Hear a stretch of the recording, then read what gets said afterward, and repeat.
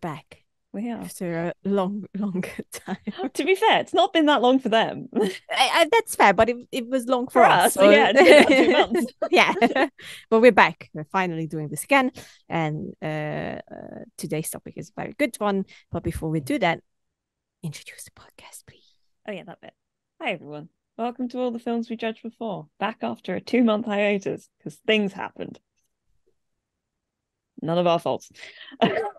No. My name is Katie. That is Lily Kay. Bam. Done. Bam. That's us. That's it. All right. Let's just get right into it because I want to talk about it. And that's it. That's the main reason. It's just no preamble. We're just going straight in. We're just gonna go straight in. All right. So you know it from the title of this video. We're gonna review the Fantastic Across the Spider-Verse, which we both watched. I watched it at press screening, just saying. And Katie watched it as well on Friday. On Friday, yep, I went and Yes, saw it on on Friday. So first overall thoughts. My overall thoughts are all very complicated. I mean, they're all positive, but there's a lot of nuance to them. So it's kind of hard to be vague about it. Obviously, it's incredible. Yes. There you go. I Yes. guess. Yes, that's true. That's all you need to know. No, please Go watch it. Yes, go watch it, but also watch us talk about it. Obviously, it's gonna be a spoiler one, so Yes. you know if you haven't seen it yet. But numbers are talking, and it did really well because the first one made $38 million on its domestic weekend, and this one Already made done like 120. Oh, okay. I thought it's already at 208 or something at this point, isn't it? Oh, probably, I yeah. think it's gone way up. Yeah. Cross the Spider-Verse has already generated 208 million worldwide. That's what I thought. There you go. There you go. I mean, it was a full house when I watched it, and I heard that during the weekend it was also a full house on all the screenings. So I'm not surprised. Yeah, I went at an 8 o'clock screening on a Friday because I thought, well, one, I had work that day, so it was kind of the only one I could do, and two, I thought, oh, nobody will bring their children to an 8 o'clock screening on a Friday. And they did. Oh, they did. No. They were fine, to be fair.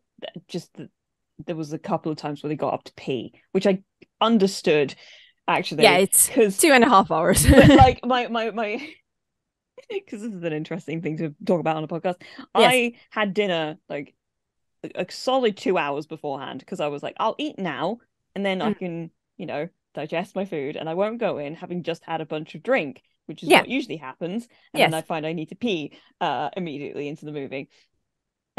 So it still happened anyway. I think about half an hour into the movie and I went, I need to pee. Shit. And I couldn't find time to go. I wouldn't miss anything. Yeah. Yeah, you don't want to miss anything. Uncomfortable at the end. Fair. Oh, I went like I don't know 2 times before I sat in because I should have gone when I got there and I didn't. I was a fool. I was. It's okay. You still managed to watch the whole thing without passing out from needing to be. So that's that's okay. Yeah, it was it was a surprise to see the time on it because my local cinema got it wrong. Oh yeah. And it actually said 90 minutes, and then luckily I checked it on IMDb because that's my source when it comes to the actual time, and I was like, guys, did you know that you put it all wrong? And they were like, yep, we figured. Got a whole hour missing of your Yes. time there. Yep. Yeah, there's a whole hour missing from this movie, and they were like, oh shit. So yeah, I quickly just ran in. I was like, oh, pee, quickly. I didn't check the time on it before I went. I usually do. I do need to see it again for that reason, I think, because I was like so desperate to pee basically the entire movie. And I was sitting there going like, okay, I think we must be getting close to the end now. Maybe now. Soon? Actually, the pacing of the movie is flawless, I think. Yep. Yeah, I agree. A rare moment where I didn't actually feel like it was dragging on at all. the moment I thought actually we must be getting close to the end of the movie, we were in fact getting close to the end of the movie. So Yeah. Yeah. Yeah. Yeah. Yeah. It was just so beautifully built up, not just the story, but the characters as well. I was I was just sitting there and I was like, oh my God, I'm watching a masterpiece. so my feelings about obviously visually, it is Oh, stunning. oh, it's Shocking, so beautiful. shocking nobody. It is the most like visually incredible. Yeah, It is a piece of art in itself. it is. It Everything truly about it is. is like just chef's kiss, all Yeah. that stuff. Um, I think, and this is not actually in its detriment. I think it's just very much intentional in the whole thing. It's because obviously the first movie was so self-contained. Mm. Um, and this for me very much felt like the first half to one story. So And it it's is. got that fit, yeah, exactly. But like in that sense of like, you know, when you're reading a trilogy and you get to the second book and it's like, oh, what you've done here is set up a conflict and there's been no resolution. Yep. And it can be hard to kind of grapple with that, I think sometimes, because it leaves a sense of like dissatisfaction, but that dissatisfaction is intentional because it's like, yeah, it's dissatisfying because it's not resolved. Yeah. So in my head, I'm like, I find it very difficult to. There's a reticence with me to judge it properly Mm. because it's not the whole story. Yeah, that's fair. But I don't know. I think for me, It has its own arc and everything yeah, within it. yeah. I understand that entirely, but it's just for me. I don't know. I'm just too stepped back in it, I guess, where I'm Mm. looking at it going, I can see half of what this is going for, Yeah. and until I get the other half, I'm not going to be able to look at this as a whole thing. Um, I don't know. I think it's that's why I love it because it's even though it's just the first half of a bigger story, mm. uh, it's still like stands on its own as well. I don't disagree. So I'm like, it's very much I honestly can't wait for tomorrow, even though I already saw it. It's I want to see it again. So there's so much to take in, so much to observe Mm-hmm. in it, and I just freaking I love the quiet moments in it Mm. where they were only focusing on the characters and what's going on with them. I think it was just beautifully done. I definitely felt for Miles. I was like, I feel you, kid. it's, it was his story and Gwen's story as well was just it's I was like, yes, this is how you do it. This is what you do with your characters that we already know, but there's more to them. Yes, we're going forward with them. I love that they changed. I love when animation does that. Like time passes there as well. Hopefully, they're gonna grow up. They're gonna get bigger. They're gonna get they will change. I love the very small details they paid attention to on their faces, how they changed it. It's like, this is just so good to look at. It's just what I love the most, and it's like a tiny, tiny thing. But in Gwen's world, whenever her mood changed, the colors changed as well. I was like, yes. Yeah, I like the whole watercolor-esque Oh yeah. vibe of her whole universe is incredibly yeah, it's really, I mean, it's one of the more stunning ones to look at, Yep. in my opinion, because it's just such a nice color palette. I forgot how obsessed I was with the way she moves and the Mm-hmm. like elements of ballet that are in her mood set, and It's that. there's a point early on in the like opening sort of fight that she has Mm-hmm. where she kind of skids in and she goes point, Yep. and I was like, that's real nice. That's real nice. Yes, good stuff. Yeah, it's just beautifully done. Like but all the words that they introduced. This is Mm-hmm. how you do a multiverse movie. By the way. There's a little burn there for Marvel. Mm-hmm. Take notes. Yeah, take notes. Between this and everything everywhere all at once, we've Yep. like got things, you Yes. know. Yeah. It's there. You can do it like this. But I love the different art styles that they introduced, the new ones as well. I'm not gonna lie, at the beginning, when the Vulture shows up and they have that fight, it, Mm. it took me out a little bit for a second Yeah. because it is so different from what we've already seen in the previous movie and this one. And I was like, oh, eyes adjust to what's happening. But then, the whole movie is basically just went on, and we've got the Lego universe, which was brilliant. Freaking love that. I uh forgot I was like, yep, that's I love that, because it's Phil Lord and Oh, of course. I didn't even put that together. That's yeah. No, that makes sense. yep. So I was like, well done, well done. I see what you did there. Hmm. Uh, and I want to talk about this because it's kind of huge, as they are now all officially confirmed to be in the same Oh yeah. universe in a way. Because we got live action.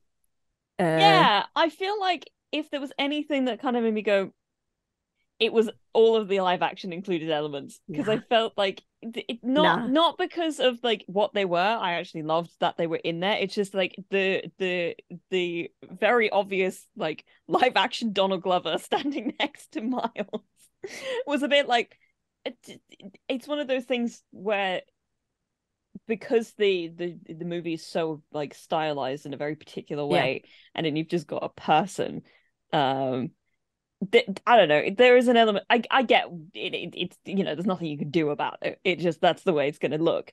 It's just for me. I was kind of like, hmm, I hmm, love that. Have you hmm. seen Roger Rabbit?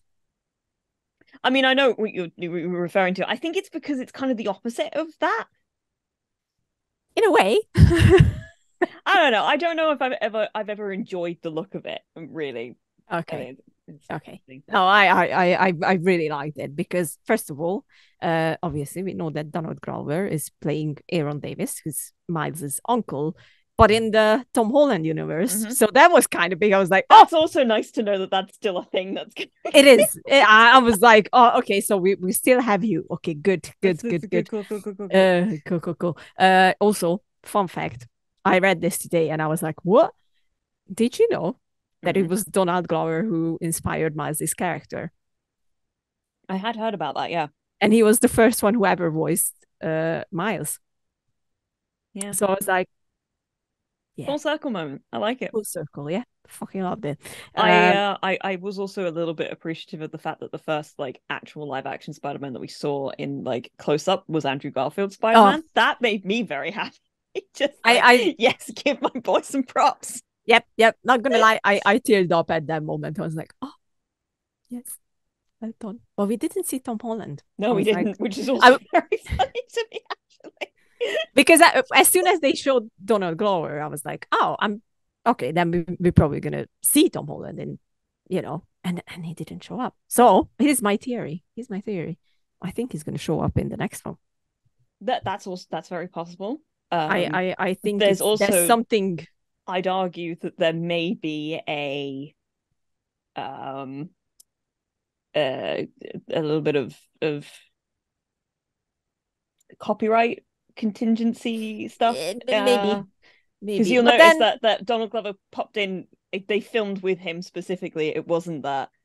Um, it wasn't that they were using clips from old movies yeah, that they'd already made. That kind of a yeah. thing. So I'm wondering if that may also be a part of it. But at the same time, they could do the same. They could do the same fucking thing. They could Yeah, get Tom exactly. Holland in that regard, for sure. Exactly. And he said it many times that he would He pretty love wants to be to. in it. And he said it's the best Spider-Man movie. And I was like, yes, Yeah. I still love you, but yes. So, I was a bit surprised, but I think he's gonna show up in Beyond the Spider-Verse, which is gonna be the next one. And it's coming out next year, which is like such a relief. Yeah, I, it really is. Honestly, I don't know if I'd be able to wait another. no, no. hell no. I was like, okay, when is it coming out? When is it coming out? And then it was like 2024. I Okay, had good. March, which I thought was Yep, March. really quite soon. Yep. I was like, okay. I can wait that long. That's fine. And a B in Spanish. What? Ooh, okay. Miles. Are you trying Mira, eso es imposible. I gotta go. All right, bye. Oh, but we have to mention the very first one in there, Mrs. Chen. Oh my god, yes! I was so excited. I was like, yes, bitch, Beneficius. I laughed. I was like, Mrs. Chen. I'm like, where's Eddie? Where's Eddie? Fucking loved it. I was like, oh yeah. I just And thought that she said, like, I don't give a shit. I have seen weirder shit than you. Yeah, exactly. She was like, okay, man, just shut up. I was like, yeah, that's Mrs. Chen. We fucking love Mrs. Chen. Just so cool. I was like, yeah. So yeah. Go on, your turn. I wanted to talk about some of our new spider friends because I'm obsessed with Hobie Brown. I want him to be my best friend. He's amazing. He's the best. He's just the best. I don't even have anything like else to add. He's just so perfect. Yeah. This is how I imagine David Kaluuya in real life. Yeah, I think he's like that. I like to think that it's like, yeah, he's just cool. It's just like pure essence of punk. And apparently, so I heard that him on his own took about 3 years to animate. Oh, really? Yeah, because obviously his like vibe changes so much depending on all of like the sort of newspapery clippings that are behind him are constantly changing color and all this sort of stuff. And I'm like, yeah, that doesn't surprise me too much, honestly. Yep. Makes sense. I fucking love his hair. He's got like these thick locks that are incredible. When he took off the mask, I was like, I do have questions about how he manages to fit them under the mask. But I feel like I should just not bother asking. It's just pure punk. He's like so anti-establishment. He just can do that. Fucking loved him. Yeah, I really liked Spider Bite as well. Who's voiced by Amanda Stenberg, the VR one, virtual. Spidey. Yes. Her name. Yeah, her name. I think it's the official name. I think is Spider Bite, but I am yes, but her like actual name is something like Oh yeah, she definitely said her actual name, but I've only seen it once. So. It's no, that's not helping. I just googled spider bite and it just started giving me things about spider bites. I'm like, shit, no, fuck. It is. Hold on. If it's already up on IMDb, we're gonna find out. This is us racing to. Yeah. Nope. Yeah. Margot. Yeah, I think it was something like that. I was like Margot. Yep. It had an M in my head and I couldn't figure out what the word. Yeah, Margot. I did love her. I love the fact that her and Miles clocked each other immediately and we're like, I like you. Vibe. Yep. Vibe. Spidey moment. We get each other. Did you know? Because I'm now just seeing the names here. That our boy Jack Quaid was Peter Parker in this one. Wait, like Gwen's Peter Parker? I think so. Oh my god! I obviously I watched it with a Hungarian dub, so I didn't hear the voices. I feel like I could hear that. Yeah, I think because so. He's here. Jack Quaid, Peter Parker. He's the only Peter Parker I can think of that had like extensive lines. I think so too. I think that was. That's so funny. I didn't pick up on that. I hang on a second. First of all, I need to actually figure out how to say his name. Pavitra Prabhakar. I'm probably still murdering that. Pavitra. Anyway. Karan Soni voiced him. So I think. Sorry, say again. Karan Soni. Karan. He's been in a lot of things. His face is very familiar. Oh yeah, he was in. Oh, he's Dopinder in Deadpool. Oh, okay. Okay, gotcha. Okay, great. Also, I will have to put this in here. I had to message my new bestie right after I was like, I saw that before I went in, so I knew I was waiting for it. you sneaky. Because Obviously, I wrote it. He lied to us. He lied to us. Yuri, how could you do this? I was On like, Twitter, and I was like, fucking sneaky again. he is so sneaky, and he just did it without a blink. He was like, yeah, I'm not doing Oh it. man, yeah, I'd love to do that at some point. Fucking sneak. Yuri, come on, man. I wrote him like, am I right to assume that you was your own Spider-Man? Because I watched it in a Hungarian dub, and he was like, can confirm. I was like, you're like to us, Yuri. How could you do this, bestie? How? He's doing his job. Well, like, come on, we're best friends now. So, like, come on. I do want to go back to Pavitra a little bit because I am obsessed with him. He is a delight. His hair is perfect. That entire section was just gold. You mean the whole fight and everything? Yeah, just his introduction, the whole fight, the rant about chai tea. Yeah, oh, he loved that. You're basically saying tea. And this is where the British stole all of our stuff. And it's I think I was the only one who laughed at that. I was like, oh, you shouldn't. I will. I don't care. No, it's funny. It was funny. I was like, come on. You guys can laugh. Like, I think I sat there and went, yeah. That sounds about right. And it's the big turning point of the movie as well, because, Miles heavily underestimated the spot. Shouldn't have. I think that was, and I think multiple people have pointed this out, actually, just as it's not an original thought, but the marketing around this movie has been fucking brilliant, because the marketing also underestimated him. Oh yeah. In a way that was just, I appreciate on like a synergistic level, where they're gonna go, we're just gonna lead you a little bit down in the same way the movie does. Yeah. So you have expectations, and then we'll kind of beat them as we go along. I had to wait. I was like, until the credits came up at the end of the movie. So they're going like, that fucking voice is so familiar to me, and I cannot place it. And it wasn't even when all of the names came up, with who they played at the end. It was when I saw Jason Schwartzman's name just in the credits. I was like, fuck, that's who it is. Like, no, you're so familiar, and I can't figure out why. Yeah. I love watching Jason Schwartzman and stuff. He's always brilliant. Oh, he's great. I honestly can't wait to watch this movie in English, because I'm like, oh yeah, it's definitely worth it. Oh yeah, I know. I'm not gonna say that the Hungarian dub on it is bad, because it's not. It's very enjoyable. We're very good at dubbing movies, so it's like, but like, I want the original. I want to hear Haley Steinfeld. I want to hear everyone, because they are so good. But I have to wait. Alas. I have to wait. It is fine. It's okay. Calm down. But yeah, Spot as a villain is very interesting. I'm very impressed with the way that they managed to what's the word I'm looking for? Create such an interesting, like, visually interesting villain, and like with an interesting set of powers and all this sort of stuff, but also managed to create his story in such a way that is genuinely a mirror to Miles. Yep. In that sense of like, these are two people who made each other, kind of a thing.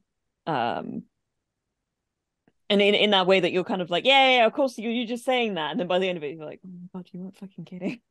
You are right, actually. You're correct. And it's like, oh no. Yep. Yeah, I was like, because I genuinely didn't remember. Did he pop up in the first one? You can see him. You can see the bagel bit in the first movie. Shit, I have to rewatch it again, because I was like, I need to watch it again, and then I just didn't have time. But I think I watch Across the Spider-Verse again tomorrow, and then I will watch Into the Spider-Verse, and I'm gonna be like, yeah, he's right in the back. There's like a little bit where you can see bagel written up across the top of his head. He's so small, like right in the background. Which that's how you doing. Just it's so It's smart planning and everything. So smart, so smart. Not even if it wasn't planned, it's just a good decision. Like, True. True. it's just a That's really true. good one.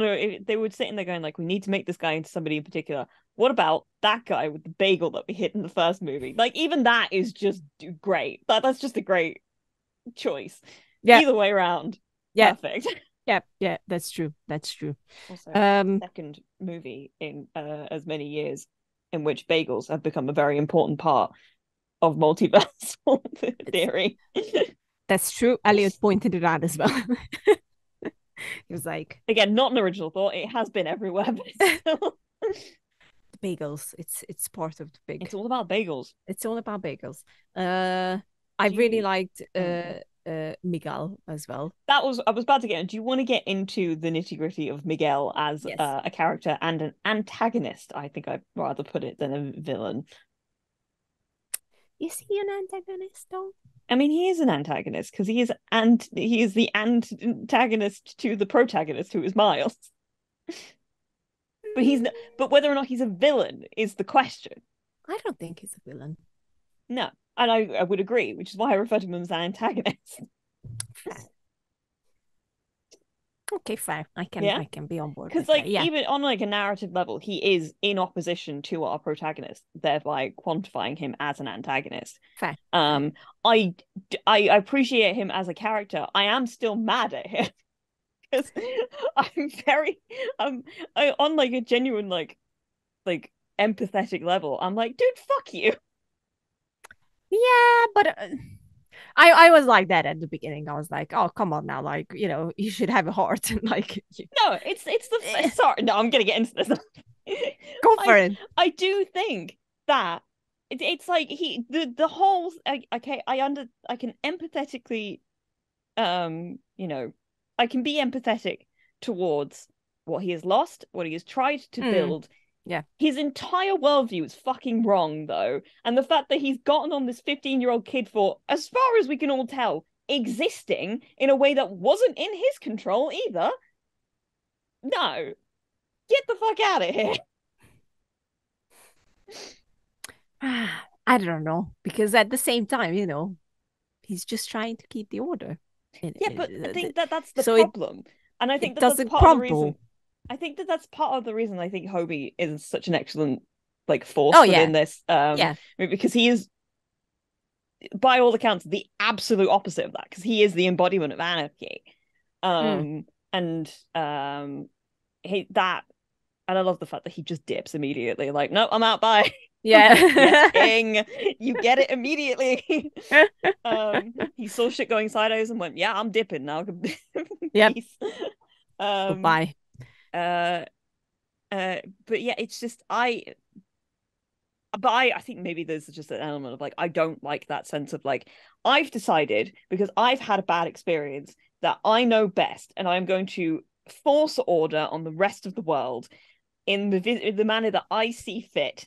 And I will do it in a way that means that everybody who shares my experience will agree with me enough, and they'll be scared of me enough that they won't fight against it.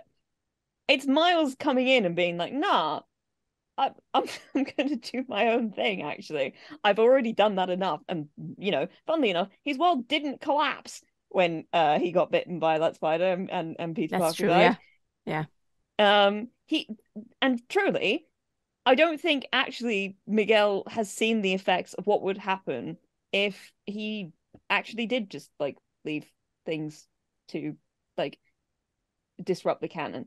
The thing that caused Miguel's universe to fall apart was that he went into somebody else's and tried to live a life there. Yeah. Okay, I can't argue because that was my argument. It all collapsed and in not because the canon died, because he tried to replace somebody else in somebody else's universe. If he'd had one of those fucking bracelets before he went over there, to stabilize things, I don't think it would have happened. I'm just putting it out there. Because clearly that kind of stabilization thing was something he had to figure out as he went. Yeah. I don't know, but also we don't have the whole picture because obviously that's true. Part of narrative in these sorts of ways is that he's presenting his narrative as fact, but we don't know the objective view of the entire thing. Yeah, I mean, I think we all know that. Yeah, I mean, just that if you look at Pavita's, I'm butchering his name. I'm so sorry. Universe. The anomaly that was there was the spot. That was just hit. That was what happened. That wasn't an effect of Miles saving police captain. Yeah, that's true.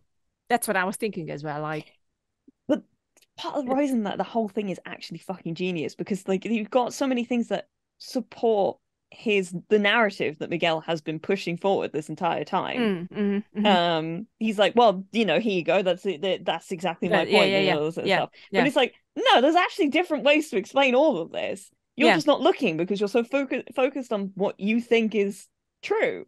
Yeah, that's fair. I didn't think about it like that. Like, I looked at him as someone who's just, who experienced the worst possibility that can be there, and doesn't want the multiverse to collapse on itself. So, and I think that's his motivation. Like in his head, that's exactly what he's doing. Yeah. It's just that he's so blind to the whole thing at this point. He couldn't see a sense of wonder and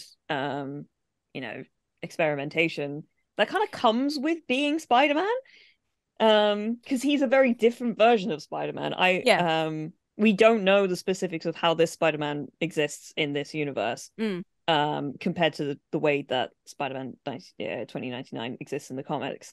But he's from the outset, he's a different kind of Spider-Man because he was, he's injecting himself to keep his powers.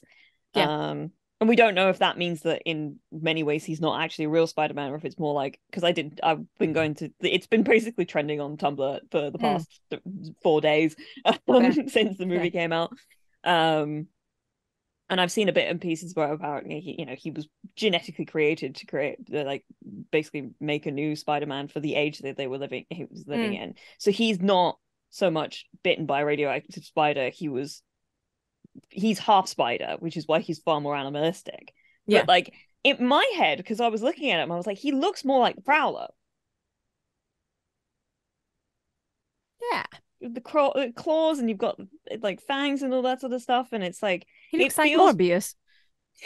Was that a line? Because I think I must have missed that or something. Because somebody said that there was some kind of Morbius reference, and I don't think I saw it. I don't think I saw it either, but I read about it and I was like, where was it? I will find out tomorrow. Yeah, you're gonna let me know. I will be on it. I'm like, was there one? Because I don't remember, but I think it might have been the whole vampire bit, because they do mention it once, and I was like, yeah, I think that must have flown by me, I guess, at some point. Yeah. But it's part of the reason I am on like a level of the part of me that gets real nerdy about like the way the narrative is put together and all this sort of stuff. This movie rules because it holds up under so much scrutiny. When you start pulling it apart, it still works. Yeah, which I'm just always impressed by. Yep. That's how you do good writing. Those bits and pieces are so great. But on the like immediate emotional level, which is what I was referring to when we started talking about it, I think in a way that is, like I said, intentional. I get a sense of like, oh, come on, there's a frustration involved with it that is intentional, but doesn't take away from the fact that I'm like, wow. I am unsatisfied, give me more. Which is fair. You just want to see the next one immediately. I need to see the next one. I want to see the whole thing. Yeah. I want to see my whole narrative. It's like, it is like getting into a book trilogy and as it's coming out and reading the second book and being like, what do you mean I now have to wait a year before I get the next one? Yep. Everything's so fucked. Yep, that's true. It can be so annoying, but again, just because it was a cliffhanger, because obviously it was, and I hate cliffhangers, fucking hate them, but somehow didn't feel like a cliffhanger for because me. it was a good cliffhanger. Because it was, yeah, I think it's just like, it made me even more curious about like, oh, where are you going to take this from? Even though I was immediately when Miles stepped into the machine, I can't remember names and on things and The go everything. home machine. The go home machine, yeah, thank you. And they said which universe it is. I was like, oh shit, he's now going back to his own. I was like, this is the thing. So I don't have the whole thing in my head quite. Like it was one of those things where like I knew something was wrong. I was like, there's something off here, and I just couldn't put like a name to it. I couldn't exactly pinpoint what it was. I was just like, something's not right here. Like there's so many things that it's that thing of like it's in the same kind of way of like if you walked into a room and somebody like moved one thing and you know that room really well, you'd be like, the fuck, something's what's happened. That was the instinct. It was like the color palette I knew was wrong. I was sitting there like, oh, it's a lot of green going on here. I noted Rio's eyes. I was like, there's something not right about that. It's just all of these little things. So when she was when it sort of started kind of unraveling in that way and they did the reveal, I was like, okay, right, that makes sense. So the moment Aaron came in and they started heading up to the roof, I was like, I think literally the moment he gets knocked out, I was like, oh, that's Miles. Oh yeah. Like even maybe a little bit beforehand, I was like, no, that's Miles. So it was like I had most of the pieces, I just couldn't put them together until I had that one part where it was like we're in a different universe. I was like, okay, now I know what's going on. That kind of the vibe. Yep. I called it. I was so proud of myself because I called it at that moment. I was like, he's not going into his own universe. This is so fucked up. Why would you do this?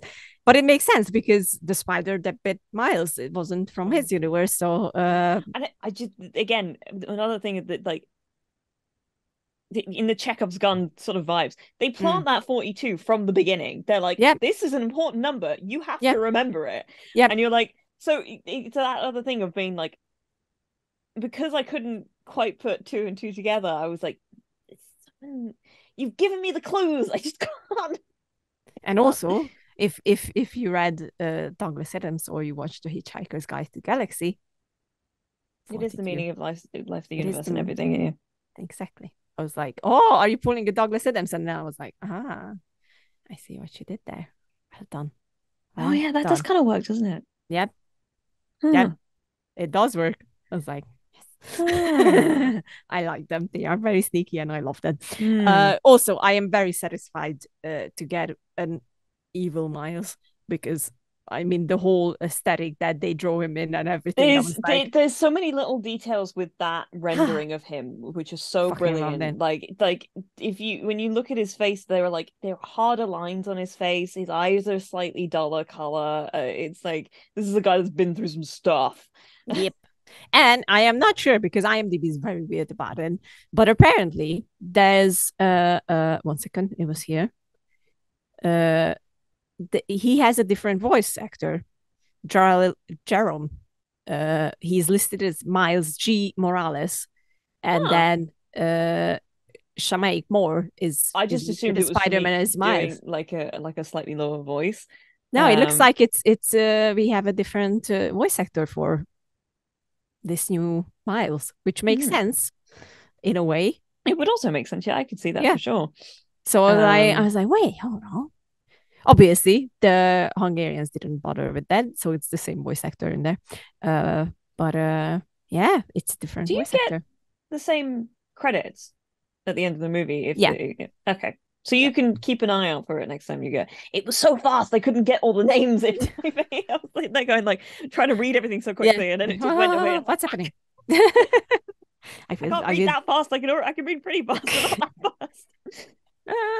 I will definitely. This will need the second and even a third and fourth watch as well. Yeah, it's one of those 100%. Ones that I do want to watch more times because I think that an initial viewing doesn't necessarily get you like a full experience. No. Because you spend a lot of time trying to figure out what's going to happen next. Yeah, I think a second viewing sometimes it really gives you the opportunity to actually watch the thing as it is.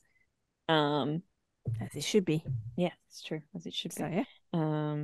But yeah, I really like that, like, Miles as a Spider-Man, pardon me, exists in opposition to like everything, just everything. He is in himself. Yeah, he's an anomaly, and he's like, yeah, all right then, I'll make my own story then.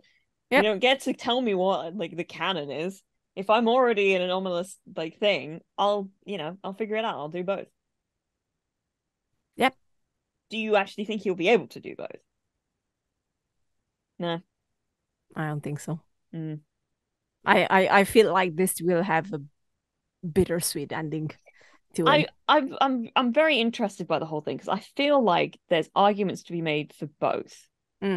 Because I think it won't, because I think that the idea of him breaking the canon is something that needs to be respected and upheld as it goes on. So in some way he is going to push outside of the bounds of what is like supposedly written for a Spider-Man, but at the same time, something that is essential to Spider-Man is that he's always going to try and do good in the face of just shit happening. Yeah. So it kind of comes up as a question of like, well, if it doesn't happen in this way, what way will it happen then? Like, what is he going to end up losing by the end of it? He will lose something, that's for sure. Because I think that it's not so much a thing of like Spider-Man always, what's the fucking word I'm looking for?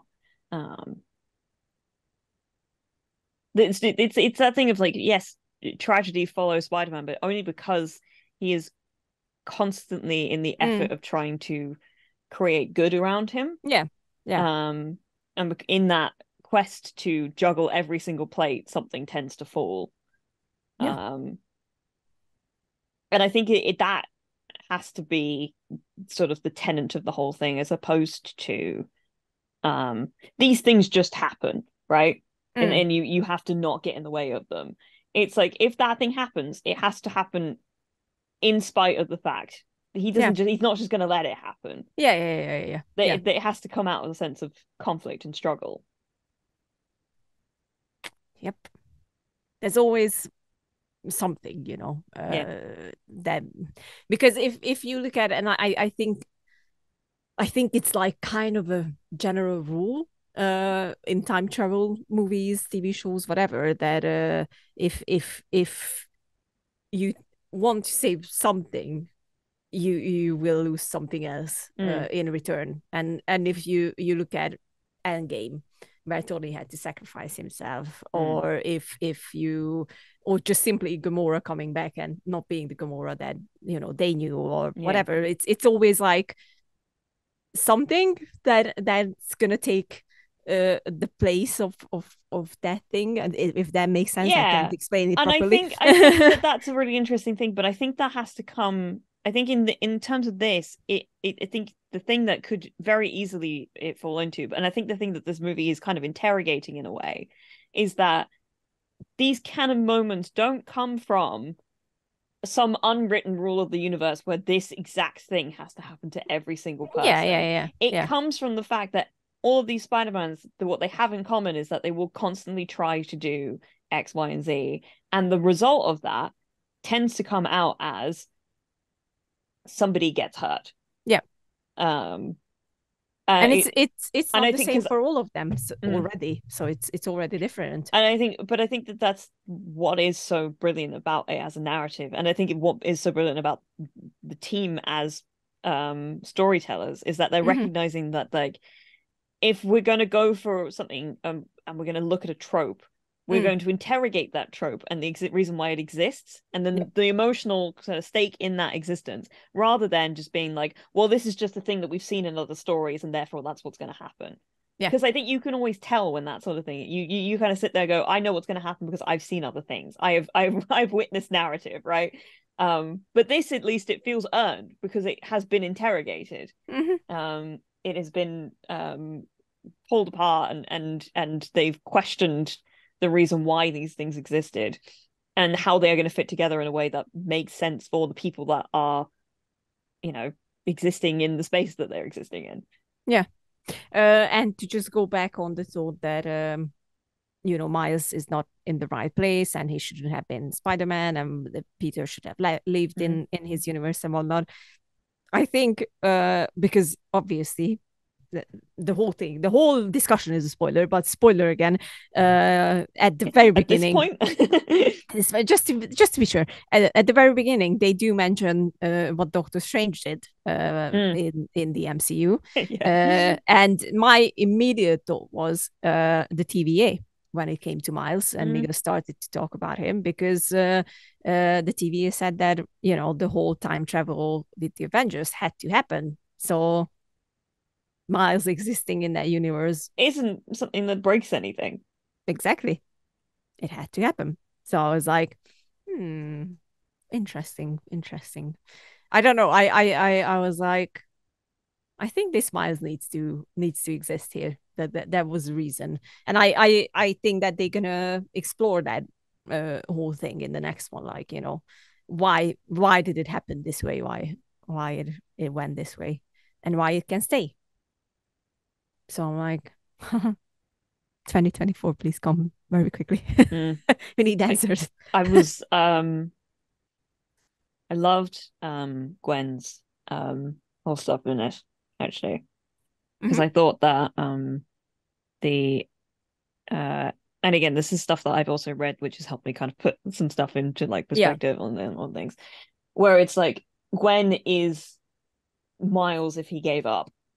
Like she's gone through all of the stuff and doesn't have the tools to be able to become. She's resigned herself to the idea that this is just what happens to Spider-Man. Yep. If you're a spider person, then this is just what occurs to you, and there's no point in like fighting any of it, and we just go along with the system and all this sort of stuff. She is very much in antithesis to him, in that he hasn't gone through the stuff that she's gone through, and therefore he still has hope. And part of the influence that they have on each other is that by the end of it, she's refound that hope and sense of like anarchy, I think, is probably the best way to put it, which it is, because part of the reason why Hobie just existing in this space is so good. True, it's facts. It's just brilliant with on the whole thing. If you have to rate it, how would you rate it? Before that, I just want to also bring up the scene with her dad when she finally comes back. One? Oh yeah, because I think that's a really important, like, the effect of that, them coming together was the only way that could have changed, and that she gets to be able to say what she says, and he quits. He's like not captain anymore. He's managed to save his own life. Yep, easy as that, because he doesn't want to lose his daughter. So yeah, there it is. Good stuff. Good content. Very good content indeed. Rating? I'm gonna give it like a 9.8, only because there's a couple of moments really early in the movie and right at the end where the sound gets totally drowned out and I couldn't hear anything. You miss like 0.02 of thing. It's just the mix wasn't great in a couple of places. Like I literally was trying to hear Gwen in the voiceover, and I was like, no, I can't. She was just completely drowned out by the drums. And it happened at the end again as well.